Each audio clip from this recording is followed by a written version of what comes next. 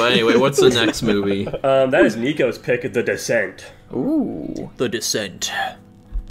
Now, boys, The Descent is a film about women, okay? Women finding their womanhood. Gross! Right? The worst part, they're British as well. I'm sorry, I didn't know that going into this one. So, The Descent is about a lady, okay? She's a blonde woman, and she gets into a car accident with her husband, and he unfortunately dies, okay? It's very sad. It's very traumatic for her. She starts hallucinating a little bit, because, like, you know, it was a horrific event for her, man. It was a horrific event. And so her girls decide, you know what, we're gonna have a little girls trip, help you forget about all that kind of stuff. Oh, we enjoy, like, you know, getting exhilarated and shit like that, so we're gonna go and we're gonna explore a cave, okay? We're gonna explore a cave. And so initially they were gonna be exploring this one cave, but one of her friends, Juno, or is it Jane? I don't remember, it starts with a J. She decides, hey, unbeknownst to them, I'm gonna have us go into an unexplored cave. That'll be crazy. That's where the excitement is. Shh, don't tell them, though. Don't tell them. And in doing so, it really fucks them up, okay? Because this cave is dangerous, and they were just not fucking prepared for this shit. So pretty quickly, their way out collapses, and they now need to just keep traveling deeper and deeper into the cave so that they can figure out how the hell to get out of this place. And it's pretty daring spooky. And as time goes on, they realize that they're not the only ones in this cave, guys. They're not the only ones in here. Yeah, so apparently some old humans ended up being in this cave, and they evolved into some strange cave dweller creatures, and now they're ravenous for these fine young women, and they start fucking devouring them. They just start getting picked off pretty quick, okay? These women really don't fucking stand a chance. However, over time, they start to figure out, hey, we can fucking beat these guys, okay? Me and Jane here, we got this. Easy peasy. And they start fucking taking these guys out. However, in all the commotion, Jane ends up killing one of the other people. And oh boy, that's no good. And so she runs off. Our main girl, she ends up finding that girl, and she's like, Jane killed me. She doesn't actually speak, but she gets the message. And so she goes over, she murders Jane, she finds a way out, and she gets out of the cave. Or does she? The end. This is just an overall better movie than The Cave. I'm very happy to hear that, Dylan. Yeah, I made that connection very early on in the movie. I was like, surely, because I've heard of this movie, because I think it's like in recommended, like if you've watched The Cave, it recommends The Descent, and I think this movie came out the exact same year. Yeah, they came out the same year. Yeah, so people are always like, yeah, just like The Descent is just a better version of The Cave. And I will agree with that statement. However, I still have my gripes with this movie. I'll agree with that statement I made. Yeah, I think this movie was pretty dang good. So, like, even, like, before the fucking monsters show up, we get, like, this really oppressive atmosphere in the cave, okay? Because, hot take, caves are fucking scary as is, okay? And them just, like, fucking navigating this cave is pretty terrifying. Like, when that one girl gets stuck, the way they fucking frame this area, it's, like, so fucking tight, okay?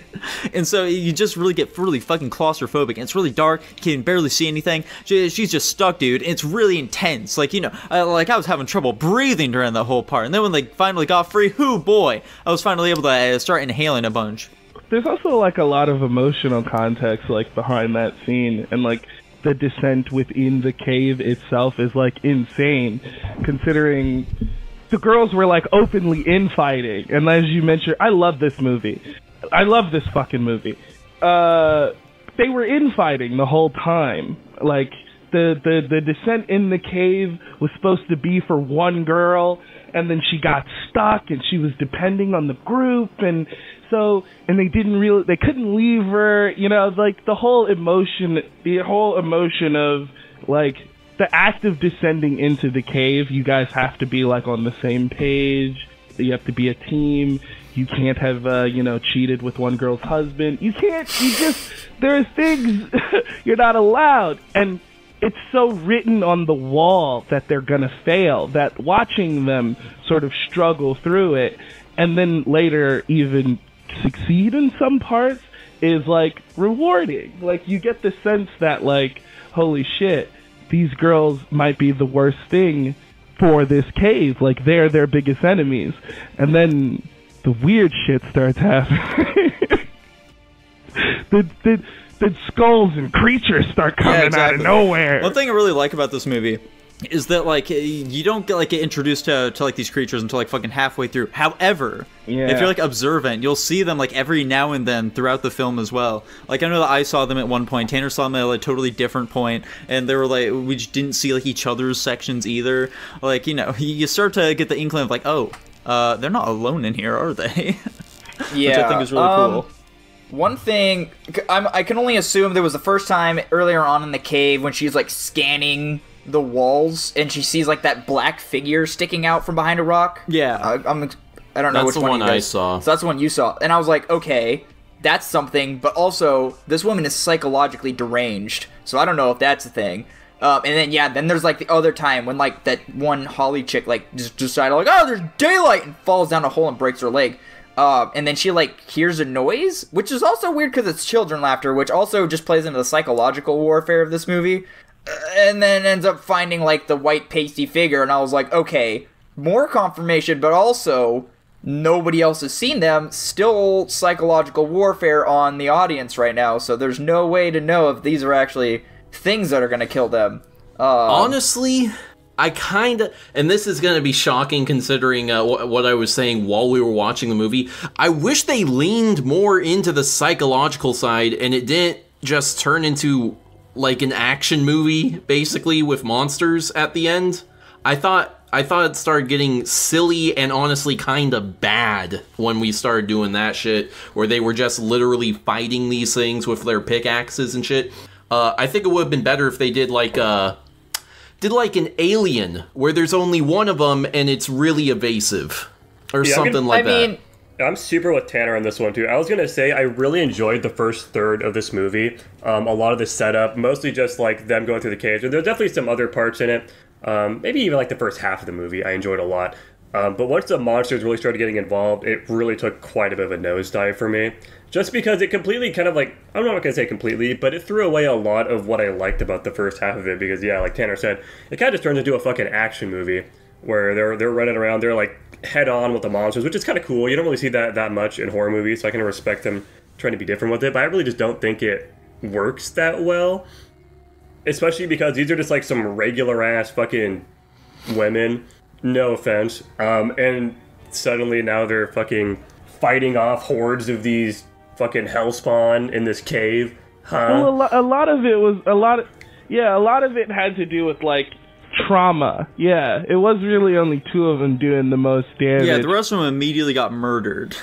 Yeah, one of them was Juno, who was like supposed to be this strong figure, but really was like weak as fuck, like your stereotypical. Like it was like, and maybe I didn't see it like that, but I saw it more as like there was a little bit of psychological shit going on because they were definitely fucking superheroes, and no one was acting like they were watching their friends die, really, because like it sure it's hard to distract, you kill 1, 2, 3 of them, they still killed 3 of your friends, they're still like in the cave celebrating, talking and laughing.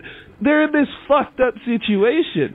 But I thought that sort of leaned into the whole trauma aspect of the movie, where in these situations is when they are better, when they are like, you got to see who could handle it, who was normal. Like, she wasn't normal after watching her husband die. Yeah, she's not like the other girls. But True. I do want to interject because this has immediately to do with what Tanner and Jackson were talking about. I 100% disagree. I, in fact, have a 180-degree viewpoint of what you guys said. Whereas I thought the first third of the movie was kind of meh due to just bad CGI in general. What do you mean bad CGI? Where? Dude, that cave, so fucking fake. No, there were... that part where they were climbing on the rocks, you could so see the wires. The bats were bad. The bats did look bad. Let me see if I can describe this scene. Have you guys remember? It was like the part where they got to the first big opening, not like when they descended, like after they crawled through the thing, and then the big opening. There was like that part where there's the one lady who's standing, and she's like real, obviously, but like everything behind her just looks like green screen backdrop, and you can tell like 100% like that. I don't know, like, the CGI, in my opinion, in this movie was bad. Like, the green screen, or whatever you want to call it, it was not fitting. I think I know what he's talking about, but I kind of disagree. I have no idea what he's talking about, so... I'll see if I can find snippets, but... When they're in the first, like, big chamber, they do, like... And they throw a flare. They do, like, the way the like, Star Wars prequels would handle big rooms where it's just people in front of a blue screen. Yeah. That's not, though. It's an actual set. Oh, if it was an actual set, then... It did not look real. I thought it looked very real. I thought the entire area did look like a whole-ass cave the entire time. If I'll go back, I'll scrub back through the movie and screenshot and show you what I'm talking about, but it did not look real to me. There were a couple... I'd believe either of you guys, but I don't think it looked bad, so... Yeah, I was gonna say, I thought the set was probably one of the better parts of the movie for me. It all looked... it looked like a fucking real-ass cave. Yeah. No, yeah, like, I think there are definitely, like, the parts in this where there's actually, like, cave environment. The environmental tone, or whatever you want to call it, was very well set up. I liked the way that they used... not gonna get nerdy. I just liked the way they set up the environment. I thought it was very good. I thought the movie picked up when they introduced the threat, because that's what I was waiting for the entire movie, because I wanted to confirm my suspicions. I was like, alright, this movie's either a psychological horror, and, like, these people are just gonna die by natural cave happenings where, like, they fall off a cliff or they get crushed. Happenings. Yeah, they get crushed in some rocks, something, they hit their head, whatever. Or there's going to be an actual physical threat in this movie, and then, like, how many people are going to die is what I was thinking. And also the costume design in this, I think, was, like, phenomenal. I thought the cave creatures looked really good. The sound effects, they weren't super generic. Like, obviously, sound effects from movie to movie are kind of just reused, and they change them up here and there. I thought the sound effects for the creatures in this movie were really good. And then, I guess, to break this off in the last third, I didn't 100% like the ending. That's just me. I figured you wouldn't. I think that Tanner also wasn't a huge fan of it, either. Yeah, so this movie kind of did a weird thing where it started off kind of meh, and then it hit a peak, but then it kind of, like, tapered off, and it didn't finish strong for me. So, but I mean, other than that, yeah, I think, yeah, I don't know. Yeah, 100% anticipated that sort of feeling from you, where, like, once it became more of an action movie, that's where you became much more interested in it. I fall somewhere more in between the middle of, like, you two groups there, where I really, really enjoyed the first part of it, where they're just, like, kind of trying to navigate this cave. I still enjoyed the part where the monster showed up as well. I didn't think it was fucking bad at all, but, like, yeah, at times it was like, okay, let's kind of... they're just trying to survive some monsters. Let's kind of wrap this up now. I get where this is going. But, yeah, overall, I thought it was totally fine. The one big thing I think rang a bit hollow for us while we were watching at the very least was there was, in fact, a big reveal, by the way. One of the big reasons, aside from, like, Juno murdering that one girl, another reason why she, like, fucking capped her was because it was also revealed that Juno also slept with her husband, and they were cheating. That's a big thing that happened. I don't think was entirely clear when we were watching it. Yeah, I definitely felt the implication from the beginning of the movie. It's the implication. Yeah. So I also didn't like the fake out. I mean, I was fine. Yeah, that's what I said. I didn't like that. Like, I was okay with, like, she got out, because I found out there's a sequel to this movie, and I read the synopsis of the movie, and the ending that we got doesn't match the synopsis to the next movie. So then I'm like, yeah, so okay, the ending that we got here, this is like the intended ending, okay? This is like the actual one that they were going with. However, later they were like, okay, let's just fucking chop that part off there. It just ends when she gets spooked. Like, but, like, she actually did make it out of the cave in the sequel. However, also, the sequel is apparently really fucking bad. So I don't care about that ending. No, that's fine. I just, yeah, I'm just saying, like... I personally prefer the ending where she did get out of the cave, and then she drove away, and then she fucking, broke down. I like it more the idea that, like, yeah, she's still in the cave, okay. But, like, in addition to that, because here's where I needed the pieces to be put together just a little bit more for it to be a good ending. Because obviously she woke up in the cave, but she was right next to a fire. The fire was her little torch thing that definitely is burning for way too long, because we have our usual case of main character makes a torch and burns for way longer than it should. That sounds fucking nitpicky. I don't care about that. Anyway, I just wanted to... That sounds like some fucking CinemaSins bullshit. So are we just... Yeah, it was. Are we when are we assuming it picks up for when she wakes up? Is that like when she falls for the very last time? And then, because I think before all that, she like wakes up and sees like the ascension into light, right? I think that was the part we rewound back to in that version. Is that correct? Am I remembering? It's just some undetermined amount of time. We don't know. Okay, well, I'm just trying to figure out where we went back to and how much of the ending was hallucinated by her. Yeah, I don't think she ever actually got out of the cave. No, I know, but that's not what I'm saying. I think the thought process is like, after she watched all her friends die, she freaked the fuck out. Yeah, maybe. I did want to... in my head canon, her and all her friends beating up all the fucking cave dwellers is all her being passed out and imagining herself like fucking, being heroic. But no, she's fucking dead as fuck. So I guess it's left up to interpretation where she passed out. I will say one thing I did want to note, because I did verbally say this out loud. I liked the shot of her climbing up the incline of bones. I thought that was a very neat shot. I enjoyed that very much. That was a piece of cinematography I liked. It represents her climbing on the corpses of her friends so that she could escape. So Jackson, how about you? You haven't said too much else about this film. There aren't a lot of opportunities to jump in, it's a wall of talking for 10 minutes Sorry, straight. man. My bad. Yeah, I mean, I think I already said my piece mostly with it. I thought it was pretty solid overall at the start. I wasn't a huge fan of when it turned kind of action movie.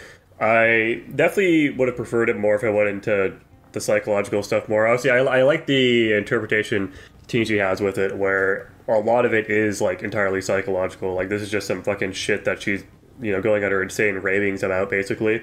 Like, nothing's, like, truly happening, maybe. I wish they leaned onto that more. I think the ending is fine overall. I'm not positive or negative about it. I think, if anything, it's probably more positive just because it really leans into her being fucking crazy. And she's just, like, imagining what she wants to have happen, and then she kind of, like, snaps back into reality. That's not what's going on. She's still stuck down there. Yeah. But overall, I'm pretty positive on the movie, I would say, generally. Okay. But what are you ranking it? What are you ranking? I give it a B+. B+. That's crazy. I'm also giving it a B+. That's bonkers. I like this movie a bit more than you guys do. I'm gonna give it an A. Damn it. You ruined it, Nico. Say la vie. Because I also gave this movie a B+. Whoa. You contrarian, you. Too bad. Tinichi, if you were to rank this movie, what would you give it? B+. Okay. Woo! Yeah, fuck you, Nico. And so what's the rating it's gonna be getting here, Jackson? Probably A-. Whoa. I don't believe you. Wait, what? Crazy. A-. Wait, no. How does that make sense? It rounds Oh, up. he said A-. I thought he said B-, like he was just being a little silly. I was about to say, nobody gave it anything lower than a B+. Okay. How is that possible? Dylan also heard B-. Did you say B- or did you say A-, Jackson? I'm pretty sure I said A-. Okay. Maybe I said B-. So I don't think you... know. I didn't hear A-. We had a Mandela effect in live person. I heard it, so you guys are all In just live retarded. Well, there you person. go.